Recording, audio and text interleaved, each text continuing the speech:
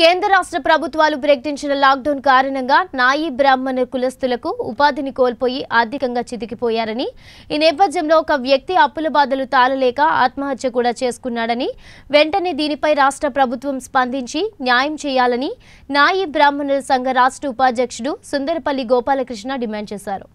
గోపాలకృష్ణ అండి, నేను నాయి బ్రాహ్మణ సంఘ రాష్ట్ర ఉపాధ్యక్షుడిగాను, నేషనల్ కమిటీ ఏపీ కన్వీనర్గాను పనిచేస్తున్నాను. నేను నవసమాజ్కి ఈ రోజుని తెలంగాణ ఏరియాలో గల రాష్ట్రంలో మెదక్ జిల్లాలో ఖాజాపూర్ అనే గ్రామంలో మా నాయ బ్రాహ్మణ కులస్తులు దర్శనాలు కోసం ఆత్మహత్య చేసుకోవడం జరిగింది.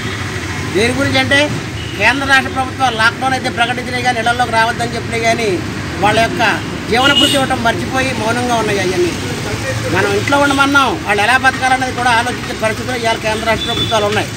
ఆ రకంగా అతను జీవన భృతి లేక తీసుకున్న అప్పులు వడ్డీ వాళ్ళు రోజు సాయంత్రం పాటు ఇంటికి వచ్చి తీసేవాళ్ళు వాళ్ళ బాధ భరించలేక ఈరోజు నిండు కుటుంబం ఆత్మహత్య చేసుకునే పరిస్థితికి ఇవాళ కేంద్ర రాష్ట్ర ప్రభుత్వాలు తీసుకొచ్చింది. లాక్డౌన్ ప్రకటించాం, కరోనా మహమ్మారి వల్ల ఇంట్లో ఉండండి అన్నారు. సామాన్య మానవుడు ఇంట్లో ఉంటే ఎలా గడుతుంది అనేది ఒక 5 కేజీలు బియ్యం ఇచ్చాము, 1000 రూపాయలు ఇచ్చామంటే సరిపోయిందా?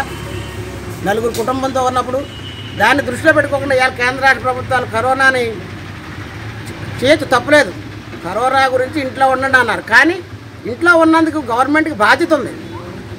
ఈ నేషనల్ డైజెషన్ మేనేజ్మెంట్ ఏదైతే ఉందో అది వాళ్ళకి వృత్తి ఇవ్వాల్సిన అయితే అవసరం ఎంతైనా ఉంది.